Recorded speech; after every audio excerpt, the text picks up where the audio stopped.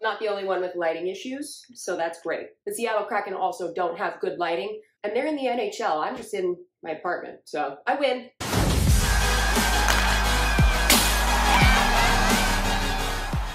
Last night, the New York Rangers come up with a 4-1 win over the Seattle Kraken. It was a weird start right off the bat.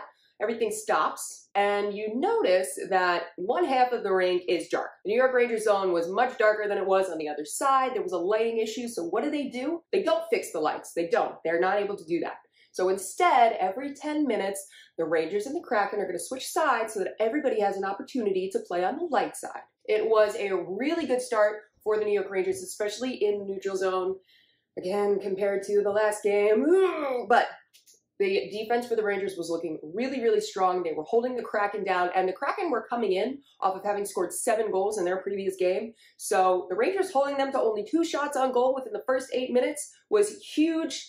Unfortunately, we did have the Kraken break through at one point, and their third shot on goal results in a goal. Schultz gets one past Jonathan Quick, but that first shift right after the Schultz goal, we saw the Rangers put it into a different gear. Filip Chytil came out guns blazing. That was a great shift, and his line would be the star line of the night, because as soon as the Rangers and the Kraken switch sides, Filip Chytil puts off a beautiful pass, gets it through to Artemi Panarin, and Panarin ties the game up. Top of the shoulder. Get a good look here on the Super Mo. He just puts it right onto the bar. I mean, that's a heck of a shot. The Rangers go into that first period intermission, still tied 1-1, but we did see that shift in energy. So it's looking pretty good right now. I'm feeling pretty happy about this. And not to mention, the Rangers defense, despite that one goal getting through, which I'm going to just blame it was dark. That's my blaming it on that. The defense did look so much friggin' stronger than they did in the game before. So hell yes. The second period comes out, and Kaapo Kakko, playing on that first line with Zibanejad and Kreider, gives the Rangers the lead. Take a look here.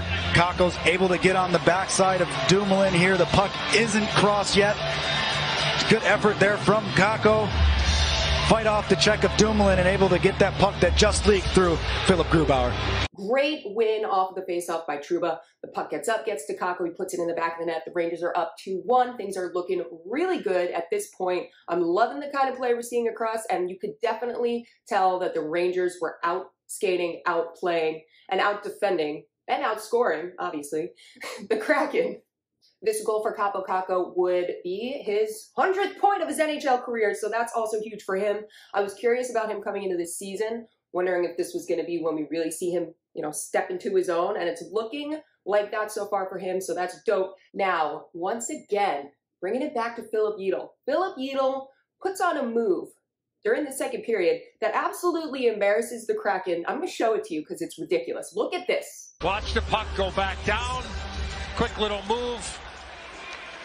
And then he goes top shelf. Pulls that move, gets the pass off to Lafreniere. Lafreniere scores. Rangers are up 3-1. And like I said, this second line, star of the show. They won the whole thing. They were the Rangers' best line last night. So the Rangers go into that second intermission up 3-1.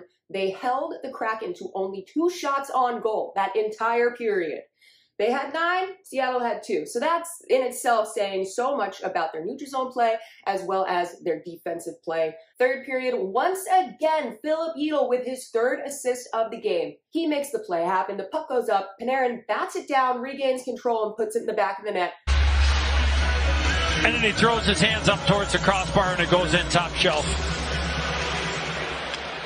Oh, went off Alexiak and Eberle. For Panarin's 2nd goal of the game, Filip Chytil's 3rd assist for the game, and the New York Rangers are up 4-1. I would go up there to say that alongside Filip Chytil, Panarin was also probably the best player of the night. They're both. I don't know.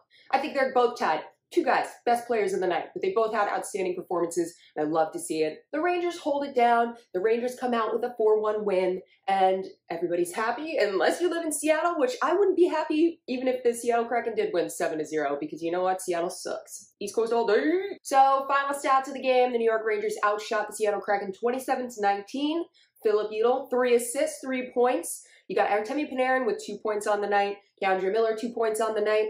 And Capo Caco scoring that, again, 100th point of his NHL career. Great game all around. That was the first game on what is a 5-game road trip for the New York Rangers over on the West Coast. The next game is going to be Tuesday. It's at 9:45 at night. I hate when they play on the West Coast because your girl needs her sleep. But 9:45 against Calgary. We will see how that goes off. Jonathan Quick did play in net last night for the Rangers, so I'm sure we're going to see Shesterkin in for Tuesday night's game, and you're going to see me for that game too, because I will be here after every game, putting up a video, breaking down what's going on, and letting you guys know how I feel, and hopefully you guys will let me know how you feel. Put that down in the comments. If you want more of The Glove Drop, you can find me on Instagram, TikTok, and Twitter at The Glove Drop. Put it right here. Yeah. And make sure that you hit that subscribe button, turn on notifications so you never miss any of my videos.